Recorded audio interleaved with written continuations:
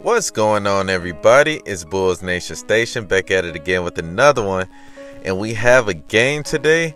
The Bulls will be taking on the Toronto Raptors. Yeah, they are flying out to Toronto for their first road game of the preseason, and this should be a very interesting game, and I'm gonna get into it a little bit. But before I do, I want you guys to subscribe to my page as I keep you guys updated with the Bulls content, the Bulls rumors, the Bulls gossip, the Bulls news. And yeah, I'm gonna get into it.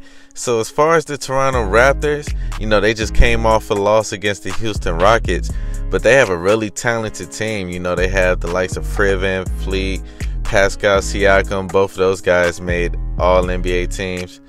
You have the likes of the Rookie of the Year, Scotty Barnes. He's looking better and better each year, and he's going to be a force in his league. They're just tall, and they have a lot of long people. Chris Boucher, a lot of those type of guys. It's going to make for a challenge for the Bulls, especially from a positional area. Vooch hasn't really defended a lot of mobile, long, athletic centers so far in his preseason, and he's going to get his first taste of that. And I expect Vooch to also be aggressive on his side of the end and attack the paint. And yeah, how would our team look after having a very good win against the Nuggets? We played very well. Chemistry was a lot better, but they also didn't have Nikola Jokic. But yeah, can the Bulls improve on their chemistry? One thing I did like to see was there was a lot more ball movement, a lot more quicker decisions, a lot more pace to the way the Bulls were playing, and so maybe they can do that again.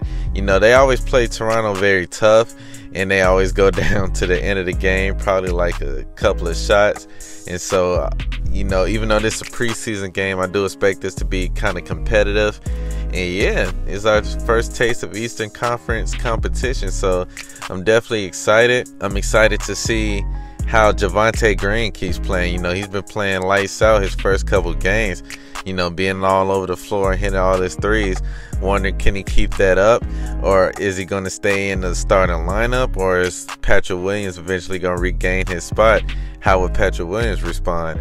I do expect to see Zach LaVine play a little bit better, score a little bit more points as he's slowly working his way back into the nick of things for the Bulls. And I feel like he's going to be, good enough and ready just in time for when we do play. And, hopefully the team plays pretty good.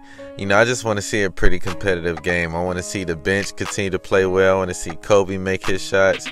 And I want to see, different things that stand out as far as progression. If we keep progressing every single game, that'd be pretty cool. And yeah, one thing about Toronto Raptors, they're not a really big three-point shooter team. They got a couple of guys that can shoot, but overall they're kind of in the same boat as us. So how will the Bulls defend that? And yeah, we're gonna look forward to seeing what we do. Hopefully everybody comes out healthy. I'm really looking at Alex Caruso because he was kind of attacking last game, and I don't want him hurt before the season. But yeah, he's been playing fantastic, and I like the combination of him and Dragic coming off the bench as the lead guards, as they give that presence, that veteran presence, and then having guys like Kobe and whoever else, Drummond.